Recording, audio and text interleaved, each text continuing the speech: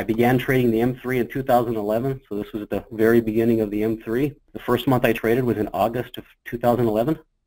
That was the whole debt ceiling thing. That was interesting. It was my first live month.